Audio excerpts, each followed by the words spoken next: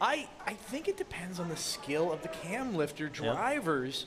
A novice driver is going to have an easier time with the hammer saw robot. I think a really skilled driver can throw a horizontal spinner for a loop with a good cam. I gotta say, it's gonna be hard to tell these cam lifters apart. Yeah, that's true. Oh, they're both going after the same robot. Paused. Paused?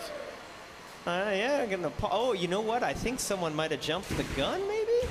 Interesting.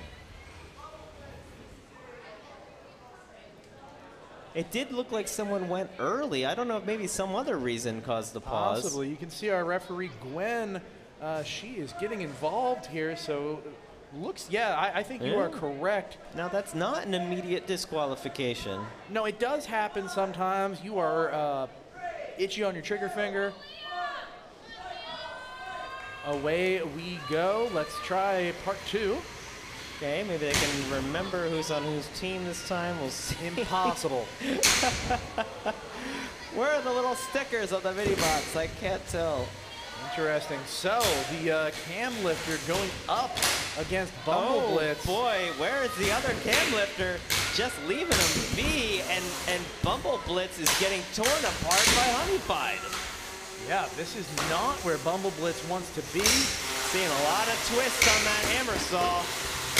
Oh, a lot of noises that don't sound good, and the hammer saw has stopped.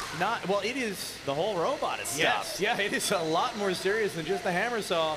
The robot is still twitching, but there is something deeply askew in the framework. Ooh, yeah, the wedge is torn up there, and now we're going to get a tap out. Wow. Honey-fied will be facing Caldera 12. Honey-fied in its first competition ever.